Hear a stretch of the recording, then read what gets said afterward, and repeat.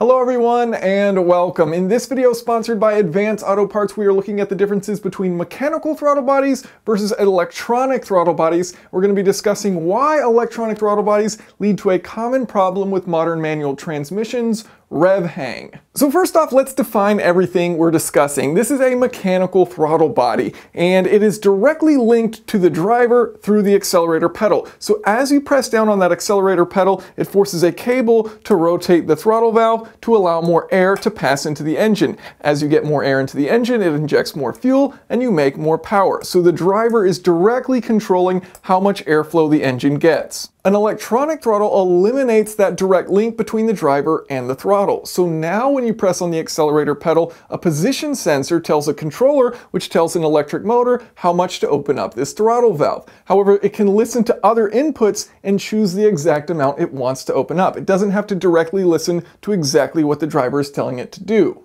And finally, rev hang, which makes shifting in manual transmissions slow and jerky. Rev hang is caused by electronic throttles, not heavy flywheels, which close slowly upon the driver lifting their foot from the accelerator pedal. So once you go to upshift, the revs remain high and they slowly start dropping down. So then once you actually let the clutch out, it yanks those revs down and it jerks the car. Now, a big thanks to Advanced Auto Parts for sending parts for this video demonstration. You can use the Advanced Auto Parts mobile app for your car part needs. So how did we get from here to here? Well, despite what many enthusiasts will say about electronic throttles, there's actually quite a few advantages that they offer. Yes, mechanical throttles will give you the best direct response of the throttle valve, and it's a simple system and it basically eliminates rev hang, which will be the main focus of this video. All great things. However, electronically controlled throttles come with many benefits, and you may be surprised to learn that one of them is actually improved pedal feel. So how in the world can an electronic throttle improve feel versus a purely mechanical system that's literally attached to your foot? So something you may have noticed if you've driven cars with mechanical throttle bodies is that how much you press in that accelerator pedal doesn't necessarily correlate linearly with how much torque you end up getting. So why is that? Well, look at what's going on with that throttle body. So let's say your throttle valve is completely closed and then you open it up 10%. Well, that's a massive percentage increase in how much airflow you were allowing to pass by from going from 0 to 10%. Then as you open from 10% to 20% open, that's a 100% increase in how open that throttle position is. So a lot of air you're allowing to now come by, so you're going to see a nice bump in torque very quickly. But then as you open that more and more from 20 to 30%, only a 50% increase. From 40% open to 50% open, only a 25% increase. Finally getting from 90% to 100% open, fully open that throttle valve, just an 11% increase in that actual space that you're allowing that airflow to come through. So what this means, if you look at a graph of torque versus throttle position, with a mechanical throttle, you're going to see torque increase very quickly initially as you dip into that accelerator pedal and then kind of slow and taper off as you get further closer to 100%. With an electronic throttle body, you can make that torque versus throttle position curve look like whatever you want. So you can have a linear correlation between how much did you press the accelerator pedal and how much torque do you actually get out of your engine. How does it do this? Well, it simply opens up the throttle less than what you asked for. And so if you give it 25% throttle with a mechanical throttle, you might get 50% of your torque. Versus with an electronic throttle, it'll say, okay, well, they want 25% of their torque because they put the throttle position down to 25%. So it's going to limit how much it actually opens up this throttle valve, so you get exactly 25% torque rather than whatever that mechanically would be based on how much you've pressed the accelerator pedal. The other thing you have to take into consideration is your engine RPM. And so think about an engine at 2,000 RPM versus 6,000 RPM. Well, if it's rotating 3 times as fast, then it needs 3 times as much air. And so what that means is you very likely don't need wide open throttle at low RPM in order to get peak torque. So if you look at a torque versus throttle position curve here, and in our example, we're just going to say at 2,000 RPM, you only need 25% of that throttle position opening in order to get peak torque because you don't have that much airflow coming in.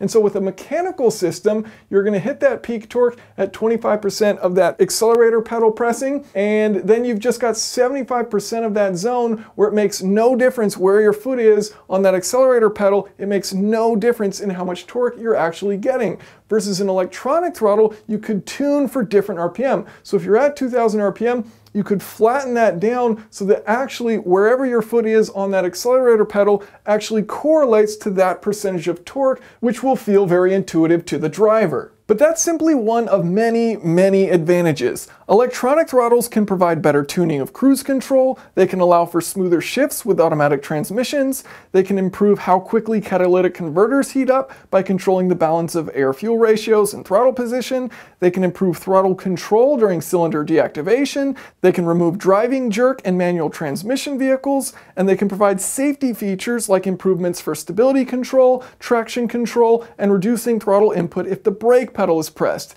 There's a long list of benefits, and just one of those many benefits is how electronic throttles can improve emissions. So how do electronic throttle bodies lead to better emissions, and how does this lead to rev hang? So I found a study from the 1990s that details this process. And so the important thing to know is that catalytic converters, which are used to improve the emissions from your car, are effective in a narrow air-fuel ratio range. So the amount of air and fuel entering your cylinders, that ratio is very important for controlling emissions. And your catalytic converter is very sensitive to that ratio. So according to this study, if your engine is running at a rich air-fuel ratio, then you're going to have a high amount of carbon monoxide and hydrocarbon emissions exiting that catalytic converter. And likewise, if you are running your engine at a lean air-fuel ratio, then you're going to see a large amount of nitrogen oxide emissions coming out of that catalytic converter.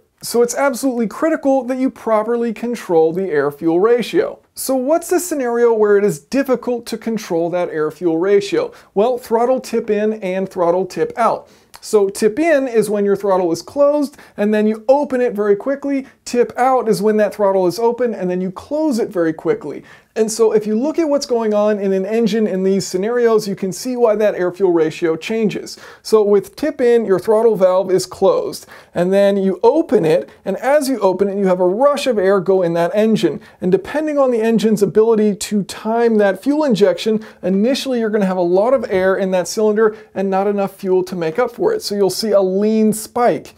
And then with tip out, what you'll do is you'll close that throttle valve, shutting off the air, but you're still injecting fuel, and so now you have a rich air-fuel spike in the air-fuel ratio. And so the challenge here is that you want to maintain kind of a flat line here of that air-fuel ratio rather than these big variances that you see in order to keep it out of these regions where emissions will be poor. Enter the electronic throttle valve. So here's where we finally get to understand why rev hang exists. Looking at the results of this study comparing a mechanical throttle body in red to an electronic throttle body in blue here. And so we're looking at the throttle position, the air-fuel ratio, and hydrocarbon emissions. And so what they noticed during a gear shift, what we're looking at right here is a gear shift. So we're on the throttle, we let off the throttle, press in the clutch, so then you're completely off the throttle, then you shift to the next gear, let out the clutch, get back on the throttle, and there you can see you're back on the throttle. And so what they noticed occurs with the mechanical throttle body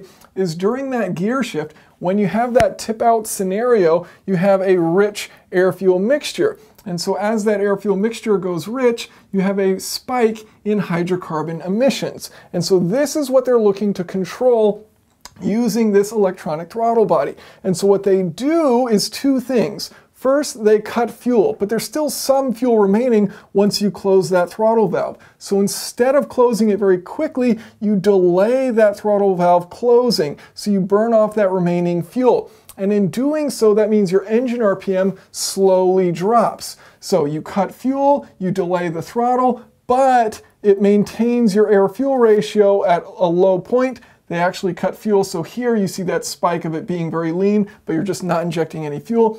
But you maintain that basically flat line of air-fuel ratio outside of that, and in doing so, by delaying that throttle closure, you don't have that rich mixture ever occur, and in doing so you don't have these hydrocarbons occur. And so the benefit is that you have reduced now your hydrocarbon emissions. Now, one of the interesting things from this study is that they actually didn't see an improvement using the electronic throttle on nitrogen oxide emissions. However, the important thing was they wanted to be able to control that air-fuel ratio in order to control emissions, and in doing so, using that electronic throttle and delaying the throttle closure means you are going to have that rev hang occur where your RPM does not drop quickly when you're shifting gears. Now, obviously, today's engines are much more advanced than the ones used in the testing of this study in the 1990s, and so today's engines are able to change parameters much more quickly, and they have much more computational power. However, the problem of rev hang still exists. And one of the unique challenges still existing with modern transmissions, modern manual transmission vehicles, is when they are matched with engines using port injection. And so what happens is a process where you have wall wetting. So for example, let's say you're shifting gears and you let off the throttle to shift gears. Well, as that throttle closes, you still have some fuel remaining on the walls of that intake port. And so even though your fuel has been shut off immediately, that fuel on the intake port there is still going to work its way into the engine. And so because you don't have any air going in, you're going to have a rich air-fuel mixture, and you're still going to have those hydrocarbon emissions. So if you delay that throttle closure, which of course causes rev hang, you can burn off that remaining fuel that's stuck on those intake port walls as it works its way into the engine. Now, of course, direct injection won't have this problem because it's not injecting into those intake port walls, it's injecting directly into the cylinder. And that doesn't necessarily mean that direct injection engines won't have rev hang. There's still reasons why it can exist. But between my two personal vehicles, my Subaru Crosstrek and my Mazda MX-5, which has direct injection, the Subaru Crosstrek, which has port injection, has significantly more rev hang. So a big thanks to Advance Auto Parts for sponsoring the video. Of course, check out the link in the video description and check out their mobile app. If you have any questions or comments, of course, feel free to leave those below. Thanks for watching.